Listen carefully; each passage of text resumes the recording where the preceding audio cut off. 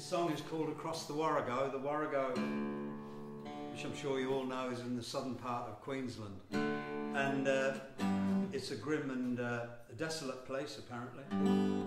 And there's a story about, I mean, some of these places you have to have a lot of respect for the outback, because to stay alive in some of this harsh environment takes a lot of ingenuity. And there's a story, it is a true story, as none of my lies are true. And this concerns a cocky who woke up one morning and he found a cat sitting on his veranda. And he didn't particularly like cats, so he got hold of this cat and he put it in a sack and put it in the back of his truck and drove off into the outback with it. A fair distance. I'm not sure exactly how far he went, but he went a fair distance. And he stopped the truck and he got out and got the sack, tipped the sack up, just let the cat out, just let it go and wander off and fend for itself in the outback.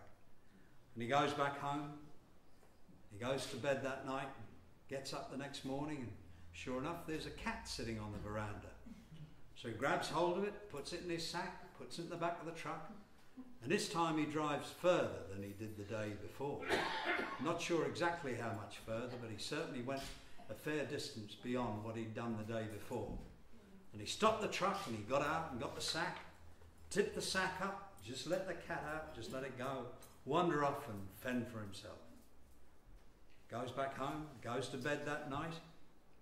3 o'clock in the morning, he's woken up by this meowing and scratching. And he thinks to himself, gosh, I bet that's that jolly old cat. Or words to that. Anyway, couldn't tell you exactly what words he used, but similar words to that. Anyway, he gets up in the morning and sure enough, there's this cat sitting on the veranda. So he grabs hold of it, puts it in the sack, puts it in the back of the truck, and this time he drives further than he's done the days before. Not sure exactly how much further, but he certainly went a lot further than he'd done the days before. And he stopped the truck, he got out, got the sack, and he's just about to tip the cat out, and he realises, looks around him, and he realises at this time he's driven so far, he's got lost. So he tips the cat out and follows it home.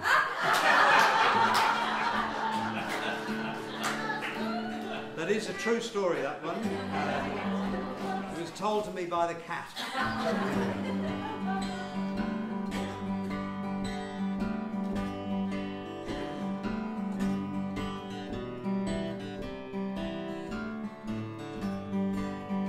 I dreamt some dreams of dried up streams, streams that seldom flow, of men and things misfortune brings to cross the Warrego.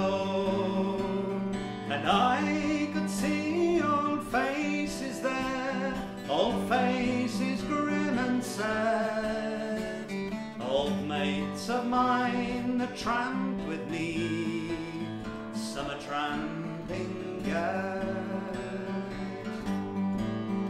And in my sleep I saw the sheep, heard them bleating low, the ringing flocks, the stringing flocks that crossed the Warrego. The young and strong were in the lead, the old and weak behind, with lagging feet and dragging feet, some of them were blind. And in my dreams I saw the teams I used to know, the long, long teams, the strong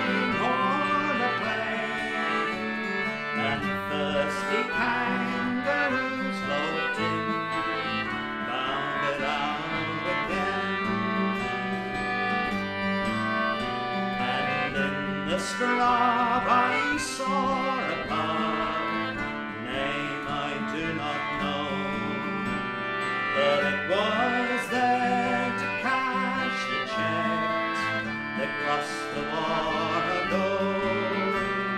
A graveyard stood right out in front, 2 pepper trees were there, goats were camping underneath a skillion at the rear,